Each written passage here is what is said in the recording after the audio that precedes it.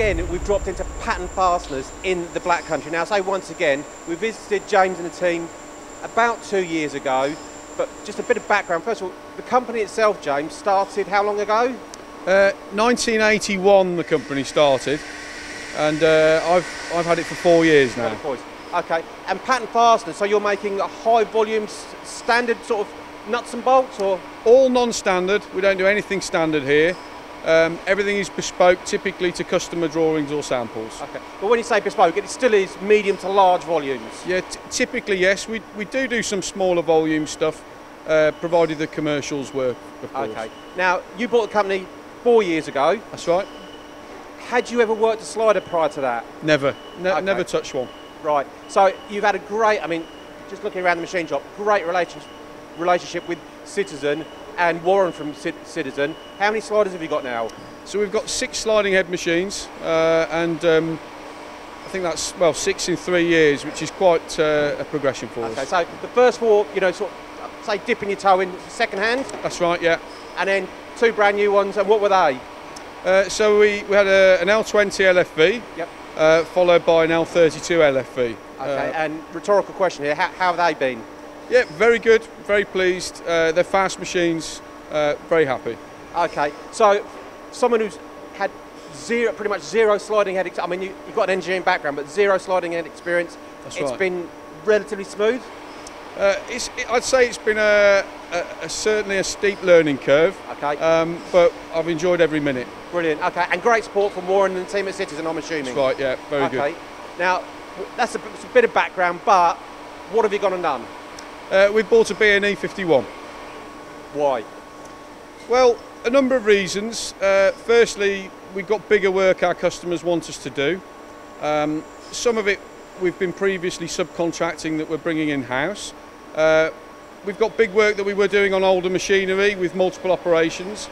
So we felt we had enough work to bring a machine in, and we felt that this was the right machine for the job. Okay, so just to clarify, the biggest diameter you had previously, 32 mil.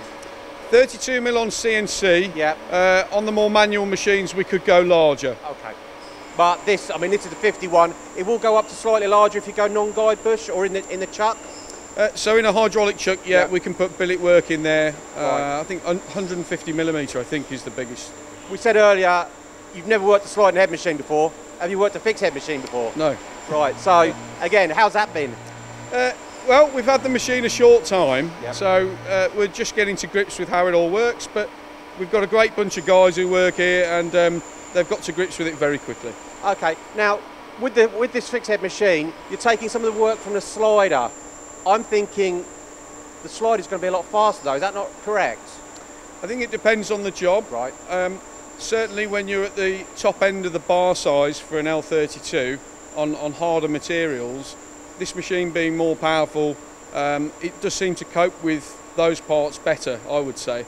So bigger depths of cut and just bigger plough depth through of it. cut, more Yep. power, and you know, just generally more suited to the bigger parts that are at that end of the scale for a sliding head machine. Okay, and actually in the machine envelope, how many turrets, how many spindles has it got? So 2 spindles, 2 turrets. Okay, and in terms of the actual machining, are you doing simultaneous machining, simultaneous turning, things like that? Yes, so working on the front with 1 turret, working on the back with the other. We've also started doing pinch turning, which is something new to us. Right. So we're getting to grips with the machine's features, and as we go along, we're getting more capable. Okay, and all these different, you know, ways of machining, so you pinch turning, you pinch milling, making you a lot more efficient, I'm assuming. I would say so, yes. Has it been, again, has that been an easy transition to actually take that on board and be able to do that type of machining? I would say so. Yep. I mean, the guys that run the machine and program it tell me that it's pretty easy and, you know, fairly straightforward to understand. Okay, so so that's all I need to hear. They haven't let you loose on it yet then? Not me, no. They've kept me away from it so far. Okay. Now controls though, just looking around the machine shop, you stay with the Mitsubishi. Why is that? Really continuity. So we've got 6 sliding head machines. They all work on Mitsubishi platform. I felt that was important for us as a next move to a bigger machine. Yeah.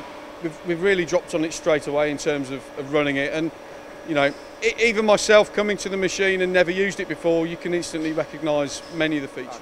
James, in terms of machining, it is going to be slightly different because it's a fixed head machine. So in terms of components, just talk me through, you know, how that might have changed or what you can do now. Yeah, so where before we've got components with big square heads on with lots of material removal, we're able to do that quicker, particularly with the pinch turning.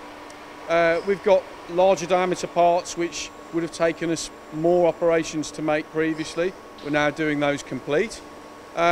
And what we didn't have before at all was really large components, what we see as really large. We could do that with a hydraulic chuck assembly. Essentially giving you a lot more flexibility and also making you more efficient. That's right, yeah. So overall, Citizen, Syncom and Miyano machines, you're happy with the whole team and support from Warren and the guys? Absolutely. Warren's been a great help and very pleased customer. Yeah. James, fantastic story. Thank you very much. Thank you.